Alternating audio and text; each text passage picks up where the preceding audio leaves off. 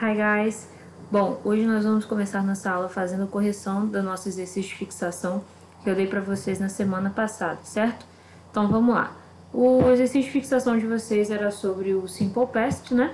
Como vocês já estudaram, fizeram até uma atividade avaliativa. E aí a gente vai fazer a correção aqui agora. No número 1 a gente tinha que escrever os verbos em parêntese, né? No Simple Past. Então vamos lá.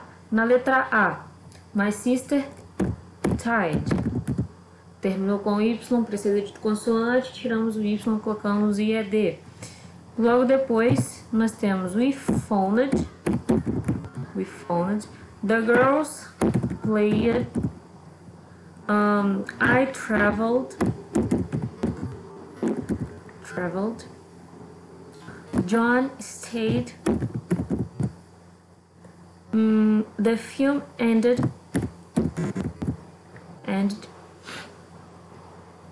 My family lived. And you cleaned.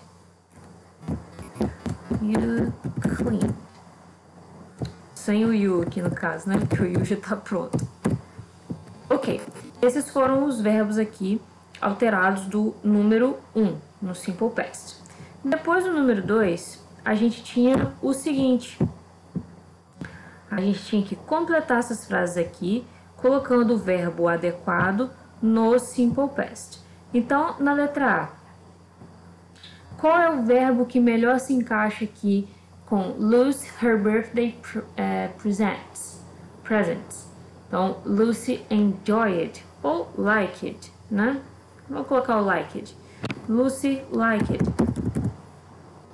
Last weekend, I walked.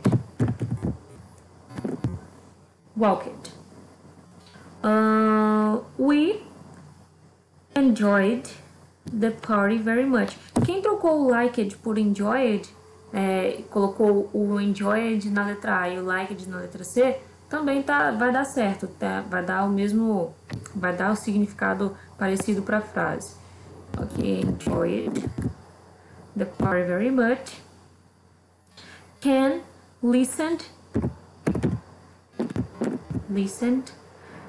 to his favorite CD yesterday. My sister studied. Prestem bem atenção na escrita, hein? Studied math for an exam. They traveled.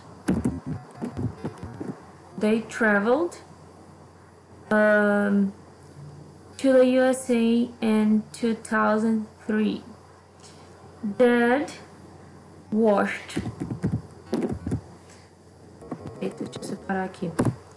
Washed his car last weekend. The film finished